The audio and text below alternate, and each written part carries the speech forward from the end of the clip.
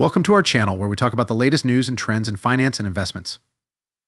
In this video, we'll talk about Tesla's possible stock buyback program, which is a subject that has been talked about a lot by investors and analysts in recent months.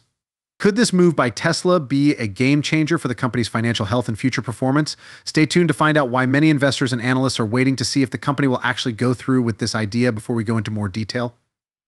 Don't forget to hit the like button and join our channel. Stock prices in the main EV company have been going up and down a lot lately, and buying back shares now could be very good for the business, even though it just released what many people think is bad Q4 data.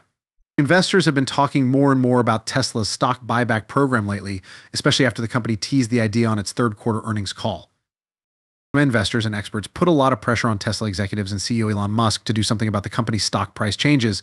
Musk said that the company can still do a buyback worth $5 to $10 billion, even if 2023 is a bad year.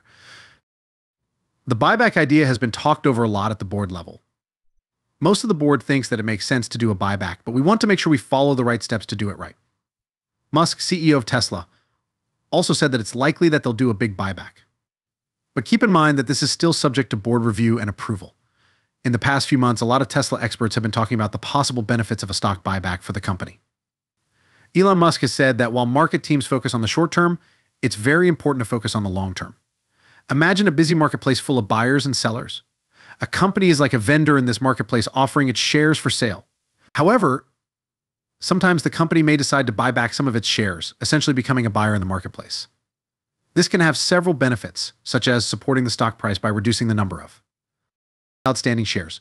This can increase earnings per share and make the remaining shares more valuable, which can help support the stock price and boost investors' confidence. There's also more control when a company buys back its shares, effectively reducing the number of shareholders, and can sell validating ownership. This can give the company more control over its destiny because it will have to listen to fewer voices when making big choices. The pros of a buyback are similar to the pros of being a smart shopper in a busy market. You can support the value of what you're doing, increase your ownership, lower your costs, and even save on taxes. It's easy to see why so many companies choose to buy back their shares. So how can we make the most of a buyback? For investors, knowing the date of a stock buyback can be helpful in a number of ways. The first is that it can help you time the market. The way a company sees the current state of the market can be shown by buybacks. When a business announces a buyback, it may mean that they think their stock is undervalued and are optimistic about the road ahead. If, on the other hand, a company stops or cuts back on buybacks, it could mean that they think the stock is overvalued and that the market may be in a bubble. This is exactly what happened when Elon Musk started selling his own Tesla shares in the middle of 2022, which caused Tesla stock to drop. The second reason is that it has an effect on the stock price. Share buybacks can have a positive or negative effect on a company's stock price. If a company buys back a lot of its shares, it can lower the number of shares on the market and raise earnings per share, which can cause the stock price to go up. This would be good because Tesla's earnings per share did well in Q4. The electric vehicle manufacturer beat expectations in both earnings and sales when it reported earnings after the market closed. When Tesla said it could make 2 million cars this year, its stock price went up 5%. After hours trading on the day of the news saw adjusted earnings of $1.19 per share, which was higher than the $1.13 per share that had been expected, according to Refinitiv. Also compared to the same quarter last year, revenue for the quarter was $24.32 billion more than what was predicted, $24.16 billion. Tesla made $17.72 billion in sales and adjusted profit of $2.52 per share, or $0.85 per share, or $0.85 per share after the August 2022 stock split. In the fourth quarter, the company made $21.3 billion in automotive sales, which is a 33-year increase of $467 million due to government credits.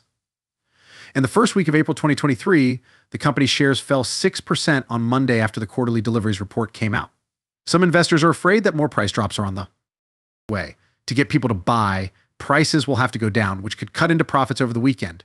Tesla said that it delivered a record-breaking 422,875 electric cars in the first quarter this year, out of a total production of 40808 cars. This is a 4% increase in deliveries from the previous quarter, but some investors are still worried about Tesla's repeated price cuts in the U.S. Some price cuts in the U.S. were made so that Tesla and its customers could take advantage of tax credits offered by the Inflation Reduction Act. However, there is ongoing concern that as more competitors enter the market, Tesla will have to keep lowering prices to keep attracting buyers.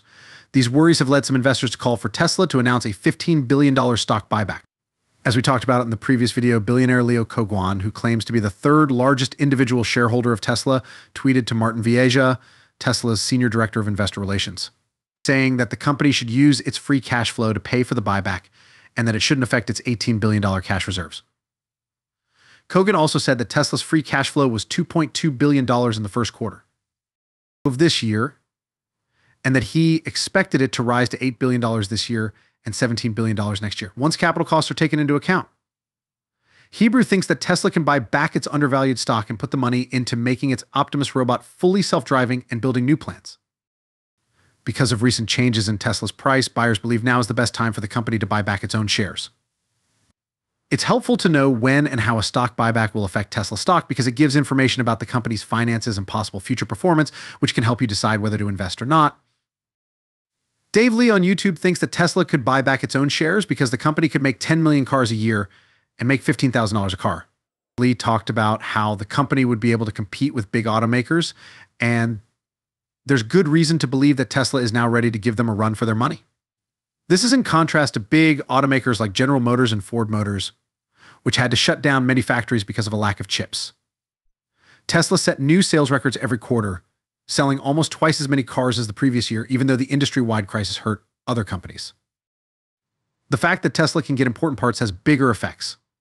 Besides the number of cars it sells each year, Tesla and other new electric vehicle companies could pose a more immediate and serious threat to the dominance of industry giants like Volkswagen and General Motors. If Tesla makes an annual operating profit of $150 billion and investors multiply that by 30 times, the company will be worth $5.4 trillion, which is what most industry executives and policymakers expect. I agree with Dave Lee that buying Tesla stock is a good idea for most people. A petition has been started to ask Tesla to buy back some of its shares. The company's third largest investor, Leo Kogan, has been pushing for a return of shares for a number of months. By late November, the petition had gained about 5,300 signatures and was calling for a return by the end of 2022. This was because 2021 was a tough year for Tesla, with Elon Musk buying Twitter and the company having to deal with 19 recalls. One of the 5,000 people who signed the petition said that he had to short Tesla stock to keep his capital safe. He thinks that the board should do something like a buyback before he goes along again. Dave Ives, a Bush expert, says that activist investors may put more pressure on Elon Musk and Tesla in 2023. Even though Tesla had a lot of growth in 2022, its stock price dropped by 50%, making it a popular target for activists. This is big news for Tesla bulls who believe in the long-term prospects of this great company. If you like this video, please hit the like button, subscribe, and keep watching our other videos.